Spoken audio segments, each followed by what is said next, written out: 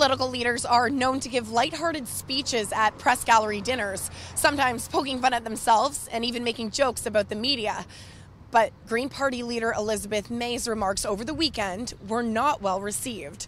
Her failed attempt at edgy humor, including dropping the F-bomb and saying convicted terrorist Omar Khadr had more class than the Conservative cabinet, fell flat, forcing her to later apologize.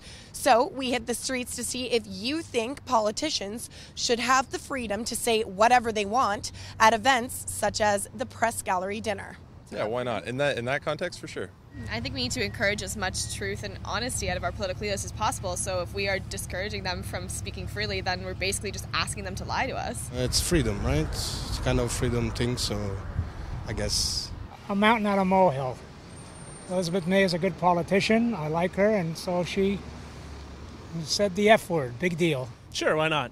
Yeah, it's kind of a fun event for everyone, so yeah, relax. Yeah, freedom of speech is an important thing, no matter what your political background or views are. Well, maybe taking that too far, but freedom of speech and speaking your mind is nothing wrong with that. If someone has an opinion and is in a power to explain their opinion, I think that's good. They should, but if they regret it after, I think they should apologize. They should be able to apologize for it with no regret, with not everybody just tearing them apart.